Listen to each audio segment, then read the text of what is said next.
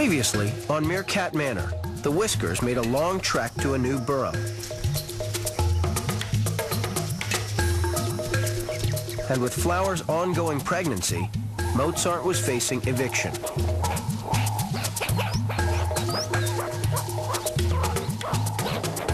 Meet the Whiskers.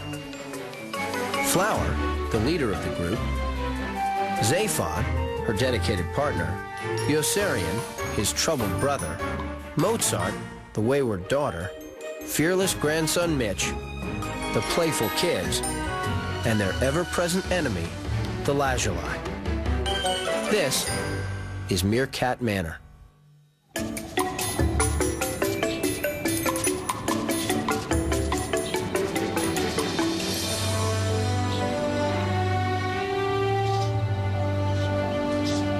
Where the rolling sands of the Kalahari Desert turn into flatlands of scrub and bush, you'll find a busy family of meerkats called the Whiskers.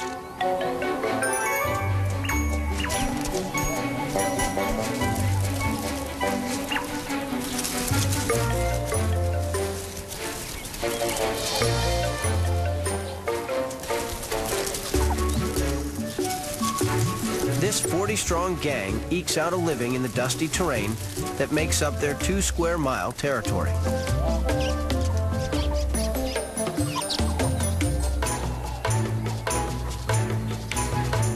What makes these meerkats unique is that they've been studied for more than 10 years by Cambridge University biologists.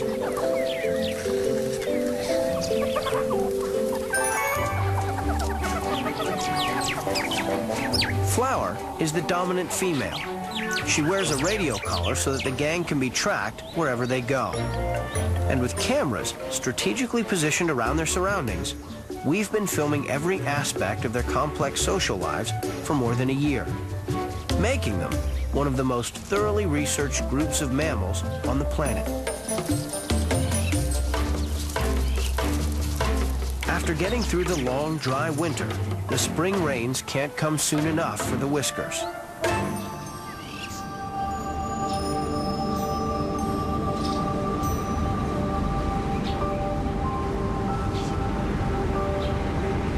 It's been 4 weeks since the rains fell in the Kalahari, but there hasn't been any since.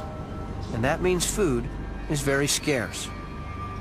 For one meerkat, this is just one of many worries. Bearing the scars of a brutal eviction, Mozart is all alone, kicked out from the Whiskers by her mom, Flower. Without the protection of the rest of the group, she's going to find it hard to survive. And to make matters worse, she's also pregnant after her liaison with roving male, Sondheim. If she and her unborn pups are going to survive, she needs to get back into the gang.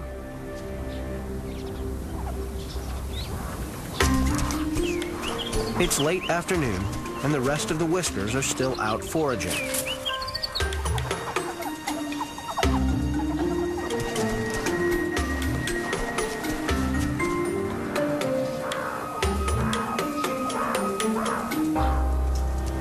Flower's pregnancy is probably the reason why she evicted her daughter, Mozart.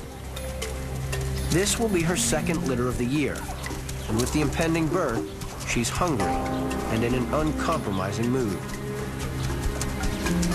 And Mozart isn't going to be the only one to feel Flower's wrath.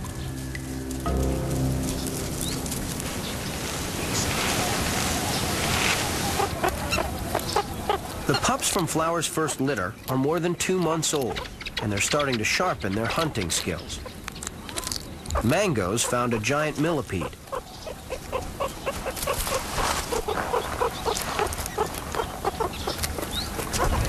But for hungry Flower, her young pups are an easy target for an effort-free meal.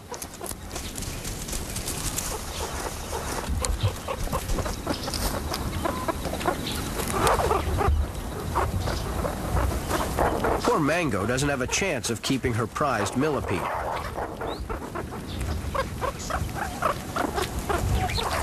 With Flower in this kind of mood, no one's safe.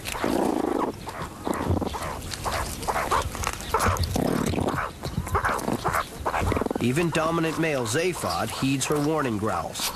He knows not to come between a pregnant female and her food.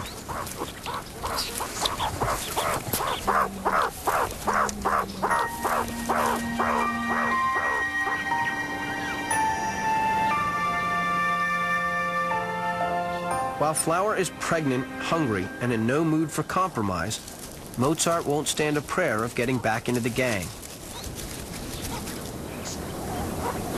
And although her mom has the luxury of being able to steal food from other members of the group, Mozart has to find meager rations for herself. But it's difficult to look for food and keep an eye out for predators without the protection provided by the rest of the gang.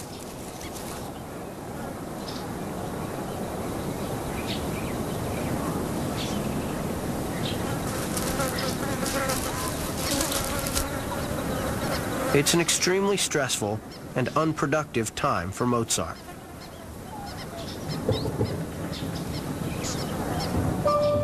To make matters worse, the long-awaited rains are approaching. If the weather breaks this evening, Mozart will have to spend a cold and wet night without the warmth of her family. The strain of living alone could cost her her life.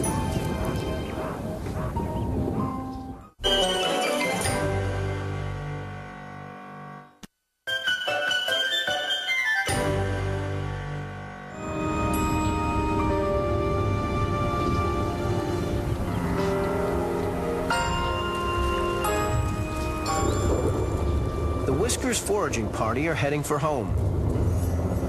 They can see the storm approaching.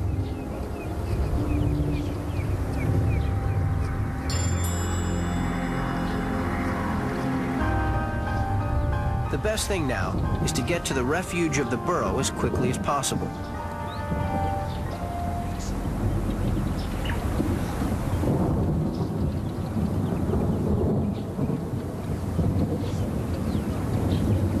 For all of the Kalahari's inhabitants, the rains hold the promise of good food and easier times to come.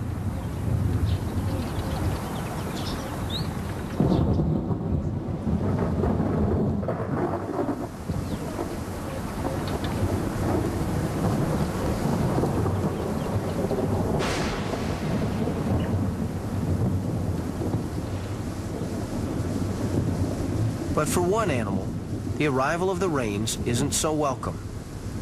Mozart is desperately trying to find enough food to sustain herself.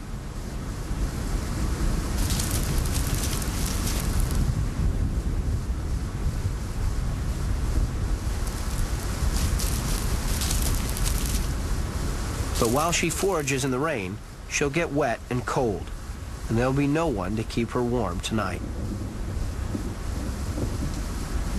As the rains sweep across the dry scrub and bush of the Kalahari, the rest of the Whiskers make a dash for the shelter of their burrow. The gang will be spending a cozy and warm night, safe in each other's company.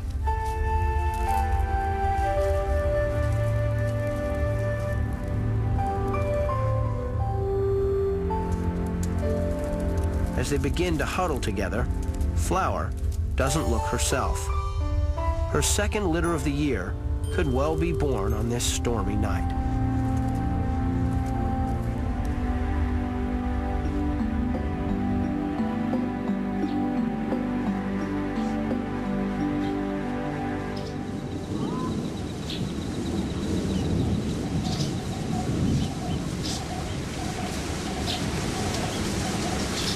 In a bolt hole not far away, her own daughter Mozart will struggle to keep warm on her own.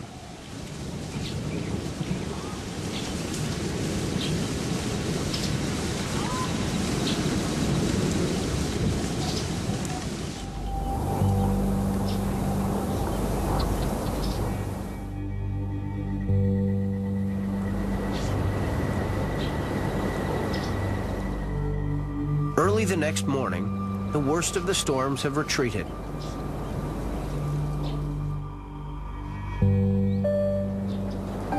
It's cold and damp, and Mozart's first up. She spent the freezing wet night alone. If her predicament continues, she and her unborn pups are unlikely to survive much longer. On a day that marks the end of hard times, Mozart's fate rests now more than ever with her mother, Flower.